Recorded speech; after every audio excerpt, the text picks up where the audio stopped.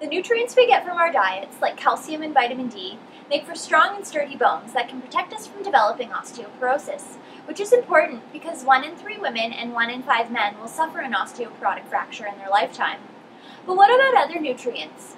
If we are what we eat, can our lifelong intake of healthy fats, like the omega-3 fatty acids, have an impact on our bones as well?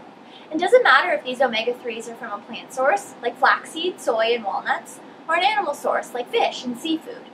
To test this question, I use a high-resolution X-ray that can quantify the three-dimensional detail of a bone down to 1/10 of a millimeter. This can give me information about the 2 determinants of bone strength: quantity, how much bone there is, and quality, the structure of the bone. While the quantity of bone that we have is an important factor, the way that the bone is organized is equally as important when calculating its resistance to bending and breaking. So maybe with more omega-3s in our diet, sticks and stones won't break our bones.